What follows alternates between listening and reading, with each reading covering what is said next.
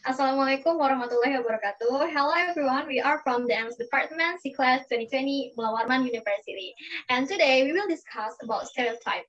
Before we start, let me introduce my members first. The first is me as a moderator. My name is Risna, and my student number is 2005-086-076. And the second is Aulia Olivia Paradila, and her student number is 2005-086-078.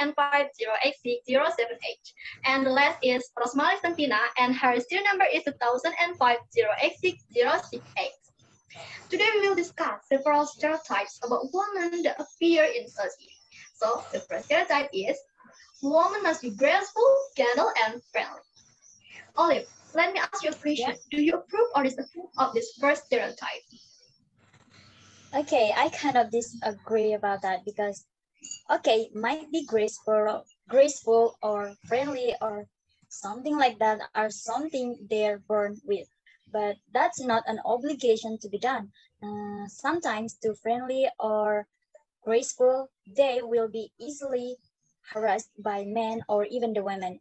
And also Islam teaches women have to be strict and brave, especially in front of the men. Women prohibited from being graceful, except to their family or their husband. I think that's my opinion. I disagree about that stereotype. Okay, that's great. Thank you, Olive. For me, I also disapprove of this stereotype.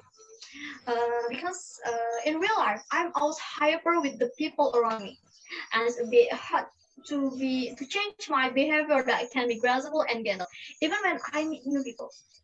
It's a bit hard to be friendly. And I'm a very awkward person when meeting new people. So I disagree with that stereotype that women must be graceful, gentle, and friendly. Mala, how about you? Which team are you? I agree with that stereotype. There are many beautiful women. Even beautiful women are born every minute, but the most important value in a woman is her attitude. Speak gently with young and old alike. The gentleness of your attitude and speech reflect that you are a woman with a good personality. No matter how beautiful you are, be simple and still have to have limits of control within yourself. Okay, that's all from me. Oh, it's nice to hear your opinion, Mala. Okay, next is Olive. What stereotypes are you going to discuss with us?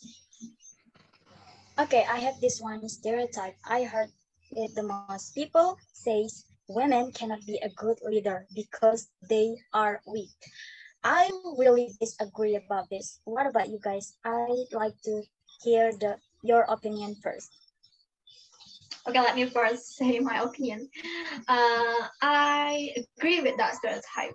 Why? Because I once held a leadership position, even though it was only at the level leading a class in high school. And it showed that I'm a weak and weak person.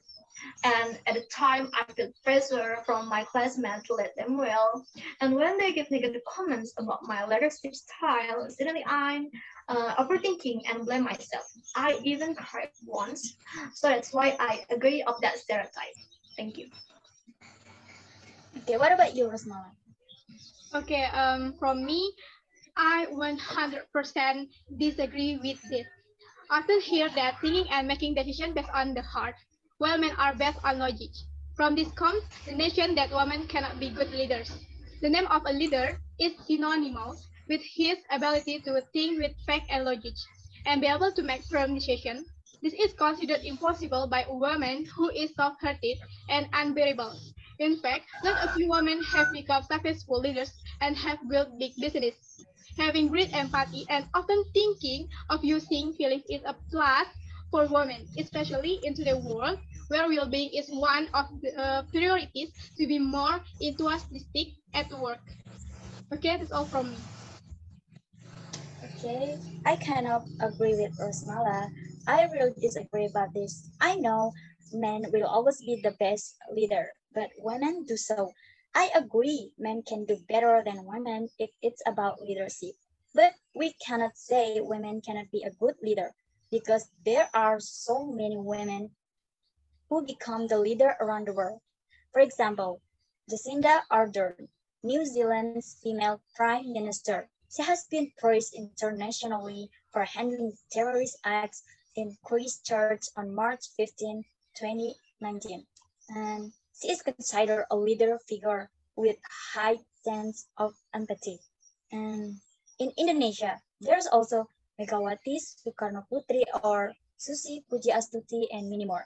So that's why I think maybe there are some women that cannot be a leader, but not all women, only few women. Okay, Rosmala, maybe you have your own stereotype and you want to tell us? Go ahead. Okay, and the last stereotype are we going to discuss is if a woman is angry or moody, she must be PMS or premenstrual syndrome. Do you agree or not? Um, from me, I agree with that stereotype. Usually, near the time of menstruation, most women tend to be more sensitive, anxious, even depressed. Some experts say that hormonal imbalance and a number of chemical compounds in the brain that regulate mood could be contribute factors. Feeling angry, sad, then suddenly happy for no apparent reason, just before your period. This emotional turmoil is a normal symptom of premenstrual syndrome or PMS. The sudden and drastic change in mood seems to happen for no reason. Okay, that's all from me. How about you, Aulia? Okay, I don't think so because I don't think women become moody person or something like that just because they're on their period or PMS. Because okay, maybe I feel so moody and grumpy and want and grumpy and something like that. But I'm not on my period though. So maybe there's something pressures them, such as they have problems with their parents or their family, even their boyfriends. Maybe that's things pressures them. I don't think being on their period or PMS make them become moody or grumpy person. I don't think so. That's I kind of disagree about this stereotype. That's my opinion. Okay, thank you, Aulia. How about you, Risna? I also disapprove of that stereotype. Because when I'm angry, it doesn't mean I'm in the PMS phase. It could be that I'm stressed because of lack of sleep, or maybe because of a pile of homework, or maybe it's because I've just had an upsetting tragedy. When I'm in the PMS phase, what I feel is not feeling to be angry, but my back will hurt and be a little sore. So I don't believe it. In my opinion, if you want to be angry, then it must be for a good reason. Thank you. Okay, thank you. Wow, I appreciate for your opinions, guys, because in this respect, we are very different according to what we experience. Okay, back to moderator. Okay. Okay, guys, thank you for sharing your opinion today. And that's all from us. Thank you for watching. Have a good day. Wassalamualaikum warahmatullahi wabarakatuh. Waalaikumsalam warahmatullahi wabarakatuh. Thank you.